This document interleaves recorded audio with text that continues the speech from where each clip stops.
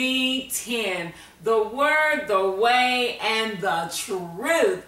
I'm Prophetess Trish here, and I am super excited, as always, about the word of encouragement that God has given me to share with you on today. I'm telling you, if you give me 10 minutes of your time, I will make it worth your while. This word on today is here to challenge you, to get your mind to thinking just a little bit more about who God has called you to be, about whether or not if you are walking 110% in your purpose, walking 110% in your calling, 110% in the anointing that God has placed on your life. So guess what? The title of this episode is, Who Are You?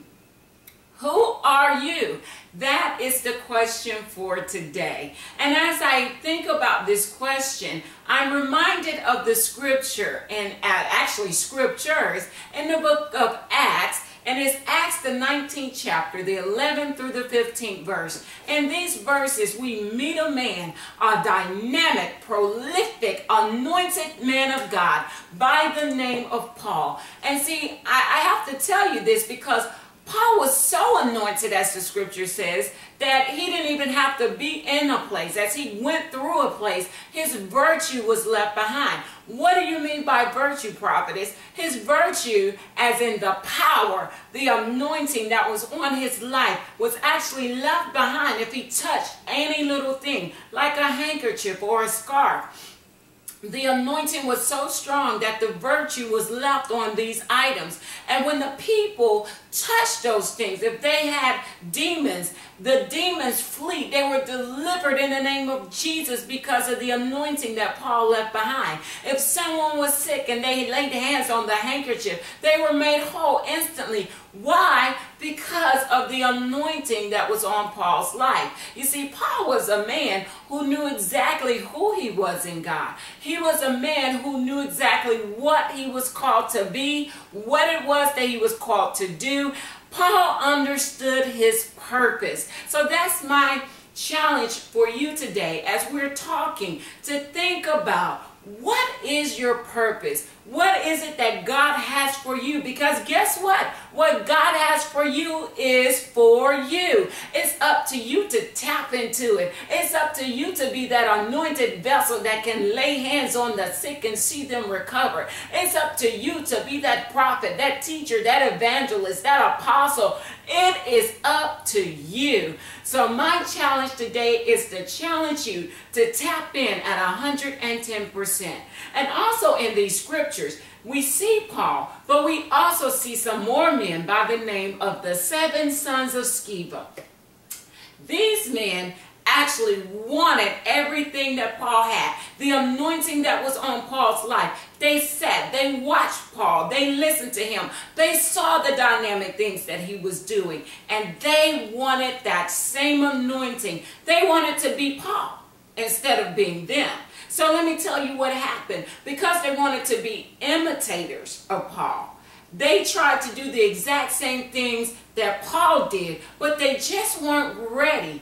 They weren't ready to challenge demons, to see demons flee, because they didn't have the same anointing that Paul had. So what happened when they tried to do that? They got a beat down in the natural. The demon spoke to the 7 sons of Sceva, and he said, now Paul I know, and Jesus I know, but who in the world are you? And after the demon challenged the 7 men, we got 1 demon and we got 7 men. After he challenged those 7 men, he gave them a beat down that Mike Tyson just couldn't handle. Evander Holyfield couldn't help him. And I'm telling you, it was such a beat down that they just ran scared.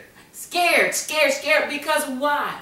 They were not ready. They had not identified who they were. They did not know who they were called to be. They weren't ready for that anointing. All they knew is they saw someone who was doing some awesome things, and they thought they could do it by imitating Paul.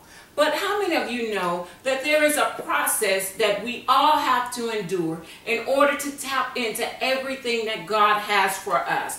So I ask you, are you willing to embrace that process? Are you willing to give this thing 110% so that you can be everything that God has called you to be? Now, I want to share with you how to not get a beat down by some demons. How is it that you can avoid a beat down in the spirit as well as the natural? You have to understand that the anointing that Paul possessed, when we say anointing, what that means is that there is a supernatural empowerment that was upon his life that wasn't given to him by himself, but it was given to him by God. So when we talk about anointing, we're talking about the supernatural empowerment given by God to do exactly what he has called you to do. That is the power to accomplish anything that you set your mind to do. You know, if you want to heal the sick, if you want to raise the dead,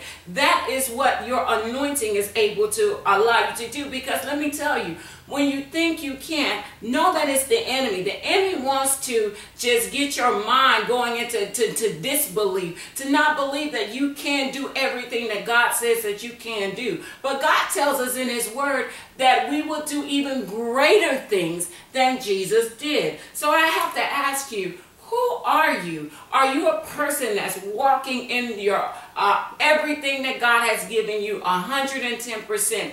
Or are you someone who is quenching the Spirit of God?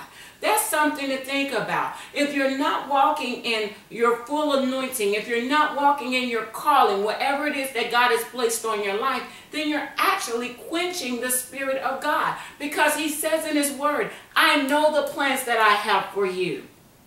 I know them. I plan to prosper you. But guess what?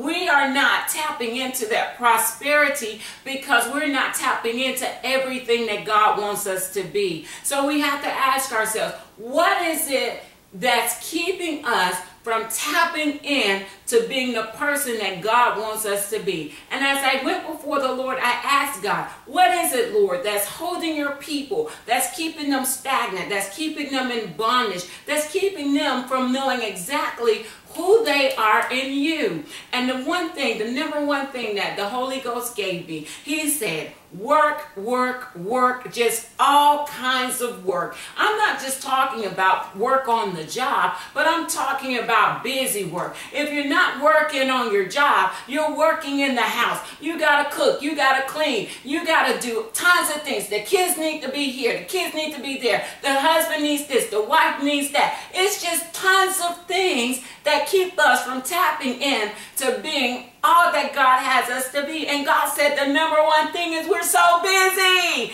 Why can't we just sit our little selves down and just tap into what God wants us to tap into? And I'm going to tell you something. By the end of the day, when it's time to give God some time, to give him your all, you probably got about 10 minutes left where you can just actually study your word and pray without falling asleep. Because guess what? By the end of the day, instead of you reading your word is actually reading you. Instead of praying, you're actually dreaming.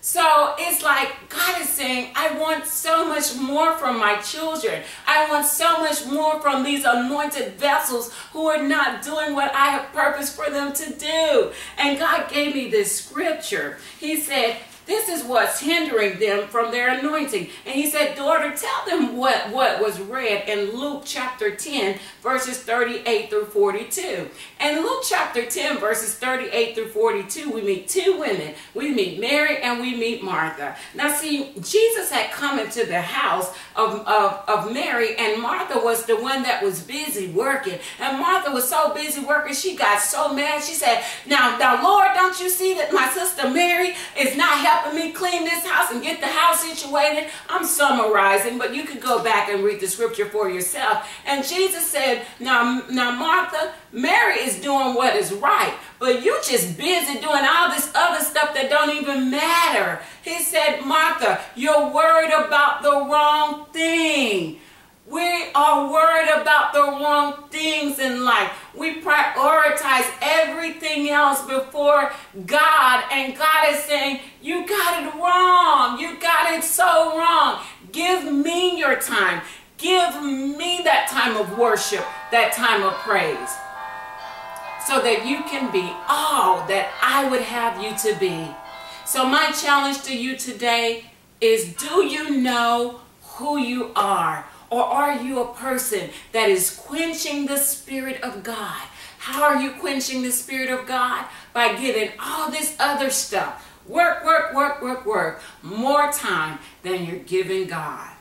I'm telling you, it's time out for just being busy, but it is now time to be busy about our Father's business. So I challenge you, know who you are. Give God 110% of you, because that's when you can fully walk in your anointing. That's when you can fully walk in your purpose. Well, you heard my bell. That means my time is up. I pray that you have been empowered on today and this episode of Give Me 10 to know exactly who you are.